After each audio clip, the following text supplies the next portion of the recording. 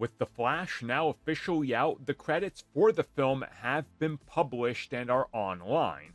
And a lot of people are taking notice of the fact that among everybody who's in here, and very specific credits, including, like, Pizza Guy, for example, there's one very glaring omission. Where is Ben Affleck, and why isn't he credited?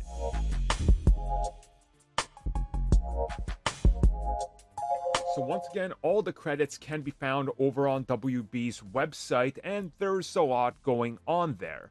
I mean, they credit just about everybody that's worked on the film, including Batman's stunt performer. Okay? So, yeah, but yeah, no credit to Batman.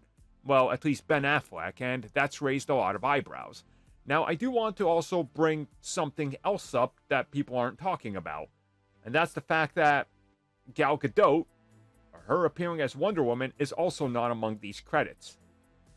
But people aren't outraged about that as much. So I'm going to go on a limb here and say that these credits are going to be updated, but they did this when the film released, to issue the press release and everything, in order to have it there, but not spoil everything, because if you've seen the film, there's a couple other things in here that, definitely would be deserving of credit, let's put it that way, that don't get credit.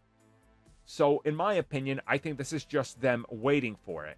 And the amount of, well, insane outrage that I've seen online just today, since this was discovered, is absolutely insane.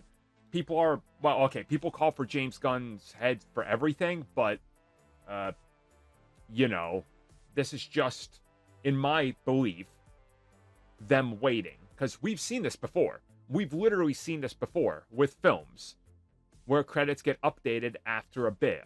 Spider-Man. Spider-Man No Way Home.